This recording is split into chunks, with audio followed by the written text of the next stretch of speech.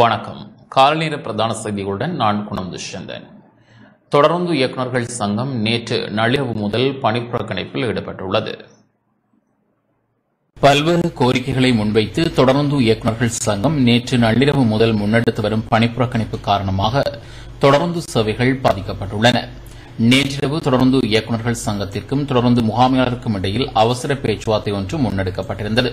எனினும் அந்த பேச்சுவார்த்தை தோல்வி அடைந்தமையினால் நேற்று நள்ளிரவு முதல் பணிப்புறக்கணிப்பை முன்னெடுத்துள்ளனர். சுமார் 5 வருடங்களாக தாமதமாகி வரும் தரம் உயர்வை விரைவுபடுத்துமாறு கோரி வந்த போதிலும் அதற்கான உரிய பதில் கிடைக்காத காரணத்தினால் பணிப்புறக்கணிப்பை முன்னெடுக்க உள்ளதாக தொடர்ந்து இயக்குநர்கள் சங்கம் அறிவித்துள்ளது. மன்னார் பள்ளிமுனை கிராம மீனவர்கள் படகுகளை கடலுக்குள் இழுத்து சென்று கடல் தொழிலை மேற்கொள்வதில் பிரச்சினைகளுக்கு முகம் கொடுப்பதாக கவலை தெரிவித்துள்ளனர். மன்னாரில் மீனவ கிராமங்களில் ஒன்றான பள்ளிமுனை கிராம மீனவர்கள் தமது படகுகளை கடலுக்குள் இழுத்துச் சென்று கடல் தொழிலை மேற்கொள்வதில் நாளாந்தம் பல்வேறு பிரச்சினைகளுக்கு முகம் கொடுத்து வருவதாக கவலை தெரிவித்துள்ளனர். கடற்கரையிலிருந்து கடலுக்குள் படகுகளை எடுத்துச் செல்லும் ஓடையில் நீர் வற்றிய நிலையில் காணப்படுவதனால் மீனவர்கள் தமது படகுகளை கடலுக்குள் இழுத்துச் செல்ல முடியாத நிலை ஏற்பட்டுள்ளது.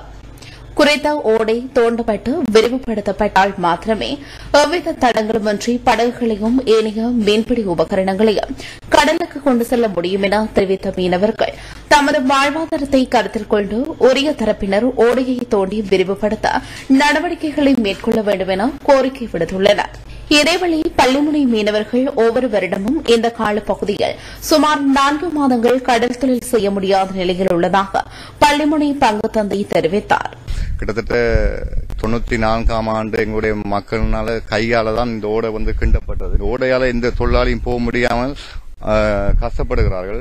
அதே இடத்துல 6 மணித்தியாலத்துக்கு ஒருக்கா தான் தண்ணி போகும். 6 மணித்தியாலம் எப்ப தண்ணி வரும், எப்ப தொழிலுக்கு போகலாம் என்று தான் எங்களுடைய மக்கள் பல துன்பங்களை அனுபவித்துக் கொண்டிருக்கிறார்கள்.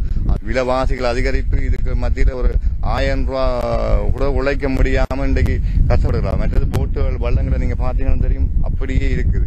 எந்த விதமான அசைவும் இல்லாம நீங்க அந்த வீடியோல பாத்தீங்கன்னா எங்களை மீனவர்கள் தூக்கி சுமந்து 1 கிலோமீட்டர் காண சுமந்து போகணும். அந்த ஆற்றுக்கு போயிட்டு தான் அங்காலையும் ஆறுகளை சுற்றி தான் நாங்கள் கடப்புறம் போய் தொழில் செய்யணும் இந்த காலப்பகுதியில். எனவே இந்த தீர்வை எங்களுக்கு பெற்றுத்தரும்படி உங்களிடம் சம்பந்தப்பட்ட அமைச்சுக்கு, குறிப்பா எங்களுடைய நாட்டினுடைய ஜனாதிபதிக்கு இந்த கவனத்தை கொண்டு செல்லுமாறு கேட்டுக்கொண்டு. கஷ்டமா இருக்கு. அதால இந்த ஓடையை பற்றி எங்களுக்கு ஏதாவது உதவி செய்யறதுனா நல்லா இருக்கும். மற்றது சரியான கஷ்டம், எங்களை குடும்பத்தை காப்பாற்றே கஷ்டமா இருக்கு. இந்த தண்ணி இல்லாத மாதங்கள்லாம் தொழில் இல்லாம கிடக்குறோம். கடகாலமா இப்படியே எங்களை ஜீவியம் போயிட்டு இருக்கு. ஏதாவது நடவடிக்கை எடுங்க. அப்படின்னு 1500 குடும்பமும் இதை நம்பி தான் வாழ்றாங்க. இந்த கடல்ல இப்படி தண்ணி மாற்றி எங்களுக்கு ஓட விட்டுற கூட வழி இல்ல. அழகு ஏதாவது செய்து எங்களுக்கு ஒரு சின்ன உதவி செய்தாங்க. எங்களுக்கு ஏதாவது நிலைமை இல்லைங்க. இல்லாட்டி எங்களை விட்டு நாங்கள் எங்களை செத்து போயிருக்கோம். எங்கள் குடும்பத்தை கூட்டணும். ஆகவே இந்த நிலைமை இப்படியே இருக்கும் சொன்னால் எங்களோட மக்களுடைய வாழ்வாதாரம், அந்த வாழ்வாதாரம் இல்லாமல் போகிற போது எல்லா வகையிலையும், அது சாப்பாடாக இருக்கலாம், கல்வியா இருக்கலாம், குடும்ப பொருளாதாரமா இருக்கலாம், எல்லா வகையிலையும் அது பாதிப்புக்குள்ளாகிக்கொண்டே இருக்குது. ஒவ்வொரு முறையும் இந்த காலங்களில் இப்படி அப்படி பிரச்சனை வந்துகிட்டே இருக்குதாவே தயவு செய்து இதை பார்க்கிறவர்கள், உரியவர்கள் தயவு செய்து உரிய நடவடிக்கையை மேற்கொண்டு இந்த மக்களுடைய வாழ்வாதாரத்துக்கு உதவி செய்யும். அனைத்து உயர் அதிகாரிகளும் இதை கருத்தில் கொண்டு இந்த இடத்தை நீங்க இந்த தூர்வார், இந்த ஓடையை நாங்க தொழிலுக்கு போகக்கூடிய மாதிரியான ஒரு நிலையை உருவாக்கி ஒரு ஹாபரை எங்களுக்கு அமைச்சு தந்து நல்ல முறையில் இந்த தொழிலை நாங்க மேற்கொள்ற கடத்தொழில சிறப்பாக செய்கிறதுக்கான வழிவகைகளை ஏற்படுத்தி தாங்க. இது தொடர்பாக ஏற்கனவே நாங்கள் பல்வேறுபட்ட ஊடகங்களுக்கும் அனுப்பியும் இதுவரை எந்த விதமான முன்னேற்றத்தையும் காணப்படவில்லை. அதனால் எங்களது மீனவர்கள் மிகவும் சிரமப்படுகின்றார்கள். ஆகவே இதில் மிக முக்கியமான கவனத்தை செலுத்தி உடனடியாக இந்த ஓடையினை ஆழப்படுத்தி செய்யக்கூடிய அந்த வேலை திட்டத்தினை விரைவாக ஆரம்பிக்க வேண்டும் என்று மீண்டும் ஒரு முறை நாங்கள் கேட்டு நிற்கின்றோம். லிபியாவில் ஏற்பட்ட புயல் காரணமாக 2000க்கும் அதிகமானோர் உயிரிழந்திருக்கலாம் என அச்சம் வெளியிடப்பட்டுள்ளது. லிபியாவை தாக்கிய டேனியல் புயல் மற்றும் கனமழையால் ஏற்பட்ட வெள்ளப்பெருக்கு காரணமாக 2000க்கும் அதிகமானோர் உயிரிழந்திருக்கலாம் என அச்சம் வெளியிடப்பட்டுள்ளது. மத்திய தரைக்கடல் பகுதியில் லிபியா அமைந்துள்ளதால் புயலின் தாக்கம் மிகவும் அதிகமாக இருந்ததாக தெரிவிக்கப்படுகிறது. கிழக்கு லிபியாவின் டெர்னார் நகர் அதிகளவான பாதிப்பை எதிர்கொண்டுள்ள நிலையில் அந்த பகுதி அபாய வலயமாக அறிவிக்கப்பட்டுள்ளது. குறித்த பகுதியில் போக்குவரத்து, மின்சாரம் என்பன தடைப்பட்டிருப்பதால் மீட்புப் பணிகளில் தாமதம் ஏற்பட்டுள்ளதாகவும் தெரிவிக்கப்படுகின்றது. டெர்மா நகரில் மாத்திரம் இதுவரையில் 1200க்கும் அதிகமானோர் காயமடைந்துள்ள நிலையில் அவர்கள் மீட்கப்பட்டுள்ளதாகவும், டேனியல் புயல் காரணமாக பெரும்பாலான சொத்துக்கள் சேதமடைந்துள்ளதாகவும் சர்வதேச ஊடகங்கள் தெரிவிக்கின்றன. கனமழை வெள்ளப்பெருக்கில் பலர் காணாமல் போயுள்ளதாகவும், மீட்புப் பணிகள் துரிதமாக நடைபெற்று வருவதாகவும் தெரிவிக்கப்படுகிறது.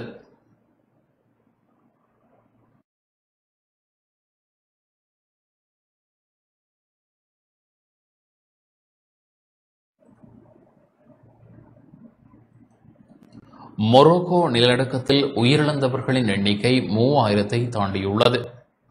வட ஆப்பிரிக்க நாடான மொரோக்கோவில் கடந்த 8ஆம் தேதி நள்ளிரவு ஏற்பட்ட நிலநடுக்கம் அந்நாட்டையே உலுக்கியுள்ளது. நிலநடுக்கத்தில் உயிரிழந்தவர்களின் எண்ணிக்கை 3000-ஐ தாண்டியுள்ளதாக மொரோக்கோ உள்துறை அமைச்சு தெரிவித்துள்ளது. அந்நாட்டின் சுற்றுலா நகரமான மராகஷ் அருகே அட்லஸ் மலையில் பூமிக்கு அடியில் ரிக்டர் அளவில் 6.8 பதிவான நிலநடுக்கத்தில் மராகஷ் மற்றும் அங்குள்ள மலை கிராமங்கள் கடுமையாக பாதிக்கப்பட்டுள்ளன.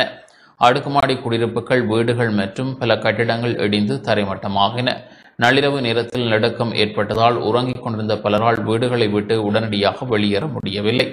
இதனால் கட்டட இடிபாடுகளில் ஏராளமானோர் சிக்கிக் கொண்டனர். இடிபாடுகளில் சிக்கியவர்களை மீட்கும் பணி தொடர்கிறது. கட்டிட இடிபாடுகளில் இருந்து உடல்கள் தொடர்ந்து எடுக்கப்பட்டு வருவதால் உயிரிழப்பு எண்ணிக்கை மேலும் அதிகரிக்கக்கூடும் என தெரிவிக்கப்பட்டுள்ளது.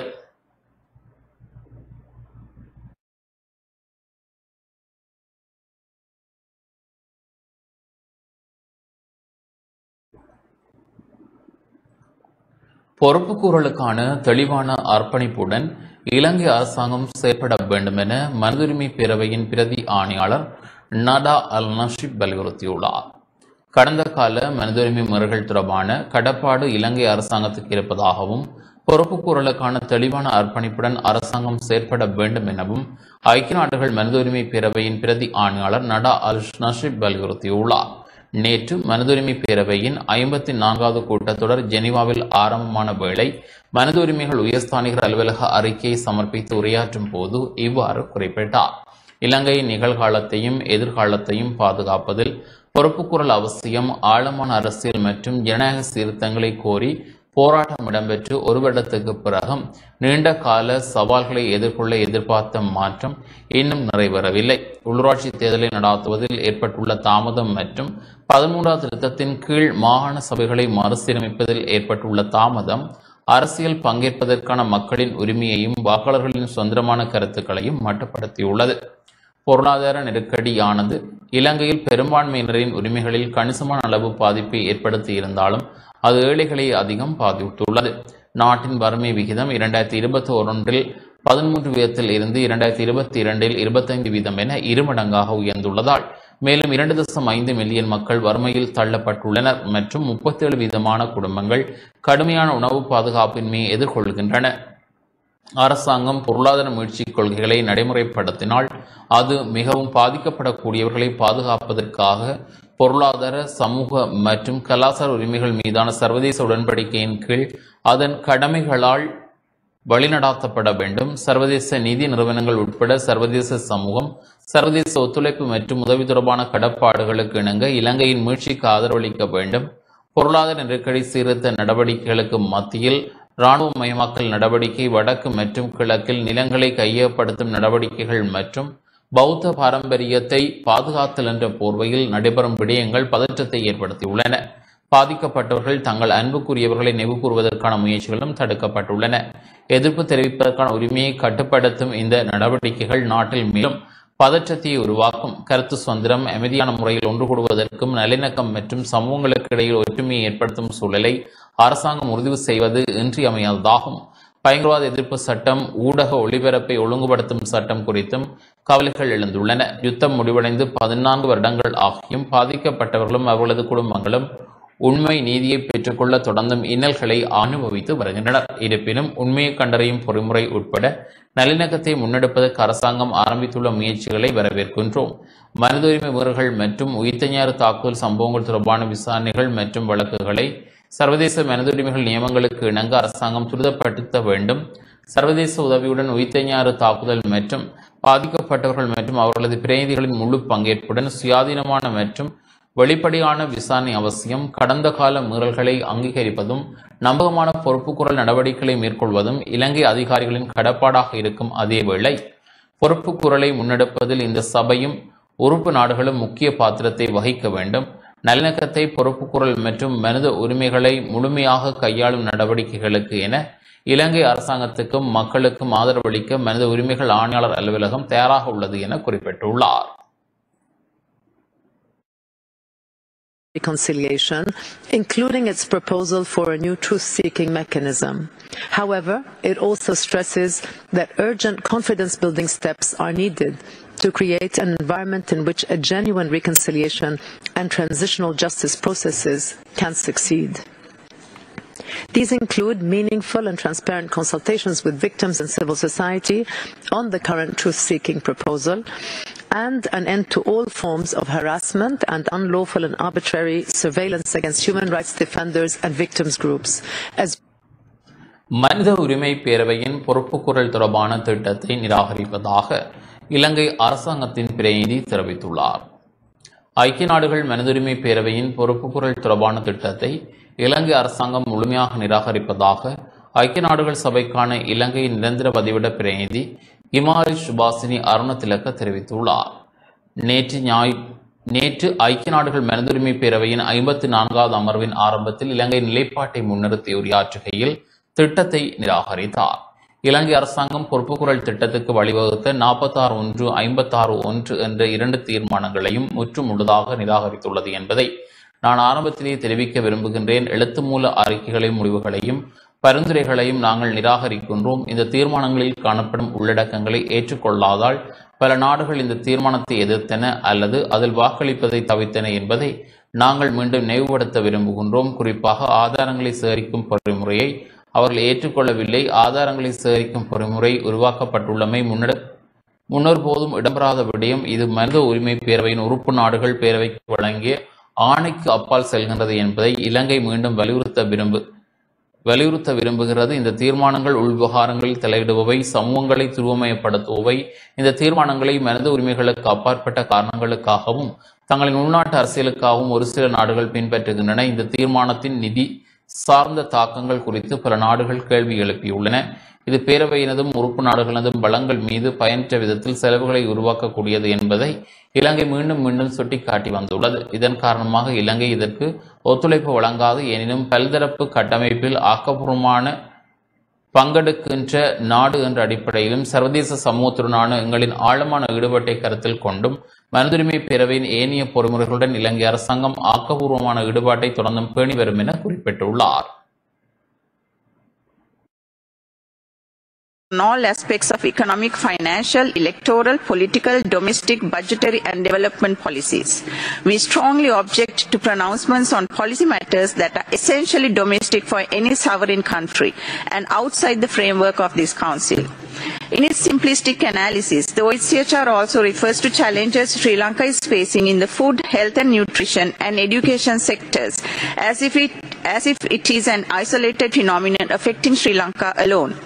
In New York, the UN Secretary General, in solidarity with developing countries in debt and financial distress arising from the current global context, is highlighting sympathetically the severe setbacks and challenges encountered by all developing countries. புதிதாக 3 மருத்துவக் கல்லூரிகளை ஆரம்பிப்பதற்கு அமைச்சரவை அங்கீகாரம் வழங்கியுள்ளதாக சுகாதார அமைச்சர் K Rambukwella தெரிவித்துள்ளார். தற்போதுள்ள மருத்துவ பீடங்களின் தரத்துக்கு அமைவாக 3 புதிய மருத்துவக் கல்லூரிகளை அமைப்பதற்கு அமைச்சரவை அங்கீகாரம் வழங்கியுள்ளதாக சுகாதார அமைச்சர் கே ரம்புக்வெல்ல தெரிவித்துள்ளார். நேற்று ஜனாதிபதி ஊடக மையத்தில் இடம்பெற்ற ஊடக சந்திப்பில் இவ்வாறு குறிப்பிட்டார். 3 புதிய மருத்துவக் கல்லூரிகள் ஆரம்பிப்பதற்கும் அமைச்சரவை அங்கீகாரம் வழங்கியுள்ளது. தற்போதுள்ள மருத்துவ பீடங்களின் தரத்துக்கு ஏற்ப இந்த புதிய மருத்துவக் கல்லூரிகள் நிறுவப்பட வேண்டும். நமது நாட்டு மாணவர்களில் பலர் வெளிநாடுகளுக்கு கல்வி கற்க செல்கின்றார்கள்.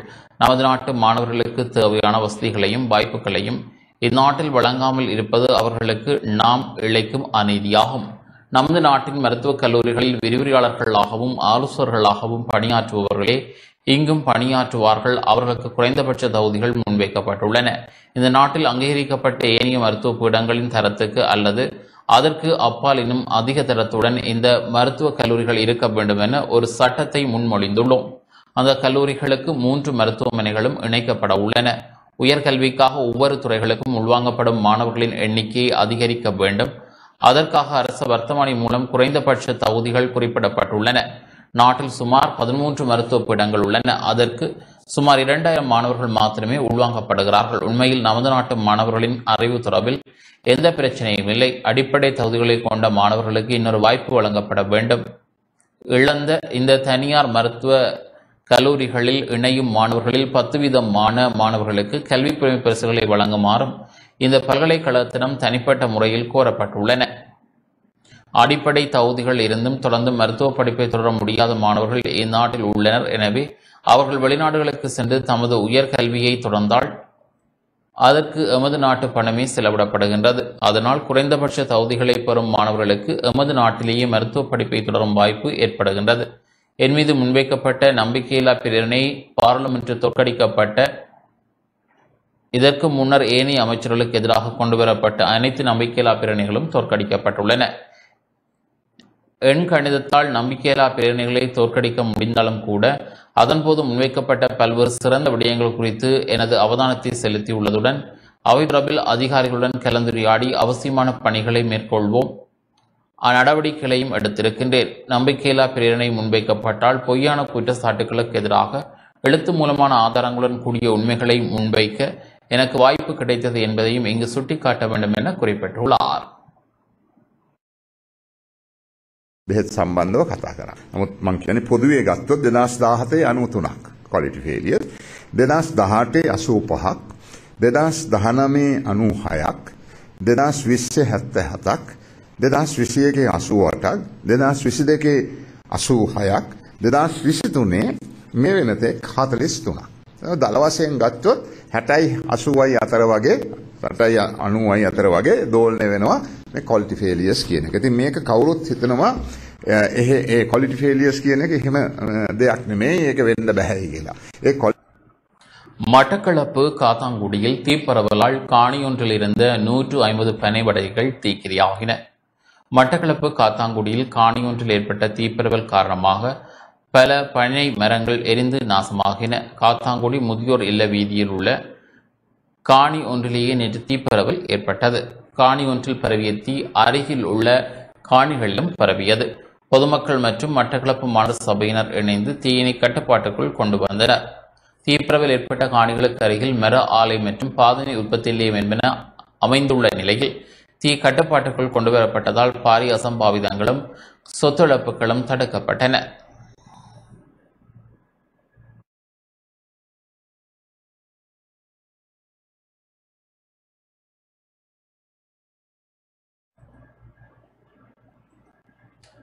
ISIS தீவிரவாதிகளோடு தொடர்புபட்டதாக சந்தேகத்தில் கைதானவர்களின் நிதியில் மட்டக்களப்பு சிறைச்சாலை வளாகம் புறமைக்கப்பட்டுள்ளதாக சிவில் சமூக செயற்பாட்டாளரான வீனலாவ் குமார் தெரிவித்துள்ளார்.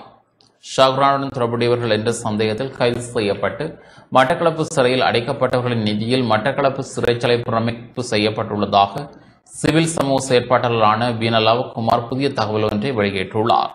நேற்று மற்ற ஊடக அமையத்தில் ஊடகங்களுக்கு கருத்து தெரிவிக்கும் போதே அவர் இவ்வாறு தெரிவித்தார்.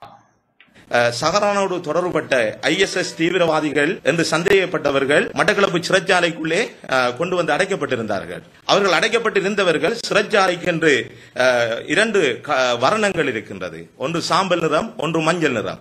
சிறைச்சாலைகளிலே A1 என்கின்ற அந்த இடத்தை மிகவும் பச்சையாக மாற்றிவிட்டார்கள். இன்றும் சிறைச்சாலைக்கு இந்த ஊடகங்களோ வேறு யாராவது போய் பார்வையிட்டால் சிறைச்சாலையில் இருக்கின்ற பெரிய பெரிய பூச்சாடிகள் எல்லாவற்றிலும் நன்ற உன்னிப்பாக பார்த்தால் பள்ளிவாசலை போன்ற அந்த படங்களும் அந்த இடத்தில் இருக்கின்றது. அந்த இடத்திலே அவ்வக்கர் என்கின்ற ASP-யா இருந்தவர் அந்த இடத்திலிருந்து ISIS தீவிரவாதிகளிடத்தில் இருந்து வந்த அந்த சந்தேகத்திலே வந்தவர்களுடைய நிதிகளை எடுத்து அந்த இடத்திலே பல அபிவிருத்திகளை செய்திருக்கிறார்.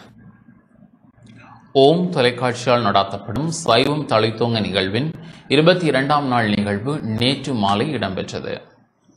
டான் தொலைக்காட்சி குழுமத்தின் ஓம் தொலைக்காட்சியால் நடாத்தப்படும் சைவம் தழைத்தோங்க நிகழ்வின் 22ஆம் நாள் நிகழ்வு நேற்று மாலை இடம்பெற்றது. சிறப்பு விருந்தினராக டான் தொலைக்காட்சி குழும தலைவர் SS குகநாதன் பங்கேற்றார். அத்துடன் ஓய்வு பெற்ற பிரதி கல்வி பணிப்பாளர் சுவாமிநாத பிள்ளை, தேவ மனோகரன் மற்றும் சைவ தொண்டர் ஆனந்த குமாரசுவாமி ஆகியோரும் பங்கேற்றனர். நடுவர்களாக யாழ்ப்பாணம் வேலணை மத்திய கல்லூரி ஆசிரியர் திருமதி வானதி ஸ்ரீரமணன் மற்றும் யாழ்ப்பாணம் செங்குந்தா இந்து கல்லூரி ஆசிரியர் சுஷரிதா குணசீலன் ஆகியோர் பங்கேற்றனர். அந்த வகையில் சைவக்கலைஞம் வினாடி வினா போட்டி யாழ்ப்பாணம் கோப்பாய் ஆசிய கலாசாலை அதிபர் சனால் அலிசன் தலைமையில் இடம்பெற்றது. யாழ்ப்பாணம் நல்லூர் கந்தசுவாமி ஆலய மகோற்சவ கால பகுதியில் சைவ சமயத்தை வளர்க்கும் விதமாக ஓம் தொலைக்காட்சியில் நடாத்தப்படும் சைவம் தலைத்தோங்க நிகழ்வு இம்முறையும் இடம்பெறுகின்றது. இந்த சைவம் தளத்தோங்கி வருகின்ற பிள்ளைகள், அந்த பிள்ளைகளை இந்த நிகழ்ச்சியிலே கலந்து கொண்டால் அந்த பிள்ளைகள் பதில் சொல்லும் என்கின்ற நம்பிக்கை பெற்றோருக்கு இருப்பது ஒரு மகிழ்ச்சியை தருகிறது. அதேபோல அந்த பிள்ளைகளுக்கு இதிலே கலந்து கொண்டு நான் அவர் கேட்டிருக்க கேள்விகளுக்கு என்னால் பதில் சொல்ல முடியும் என்கின்ற துணிச்சல் ஒரு மகிழ்ச்சியை தருகிறது. ஆகவே இது ஒரு நல்ல நிகழ்ச்சி. அது தொடர்ந்து செய்ய வேண்டும் என்று எங்களுடைய தொலைக்காட்சிக்காரர்கள் கேட்டுக்கொள்கிறேன். எனவே இந்த நிகழ்ச்சி ஒரு பெரிய மாற்றத்தை தருகிறது. நான் நினைக்கிறேன் சைவம் தலைத்தோங்க, இந்த கேள்வி பதில்களை பிள்ளைகள் சொல்லுவதால் மாத்திரம் சைவம் தலைத்தோங்காது. நான் சொல்றேன் தலைத்தோங்க என்றால் கன விஷயங்கள் செய்ய வேணும். நான் ஒரு நாள் கோயிலுக்கு போனேன். கும்பிட போனால் அங்க ஒரு அம்மா நின்று கோயிலுக்கு முன்னுக்கு நின்று இந்த சோகத்தோட நின்று கும்பிட்டு நிற்கிறான். அரிச்சை செய்யதான் லைன்ல நிக்கிறா. நான் என்ன கண்டோன்னா ஐயர் ஓடி வந்து வாங்க முன்னு கொண்டு போறேன். ஆனால் ஐயர் என்ன செய்திருக்க, அந்த அம்மாவை கூப்பிட்டு, அம்மா என்ன யோசிக்கிறீங்க, ஒன்னும் யோசிக்காதீங்க, நீங்கள் ஒரு 7 கிழமைக்கு இந்த கோயிலுக்கு வாங்கோ, நான் சும்மா உங்களுக்கு அர்ச்சனை செய்யறேன், உங்களோட பிரச்சனை எல்லாம் என்னவோ பிரச்சனை எல்லாம் நிற்கிறான்.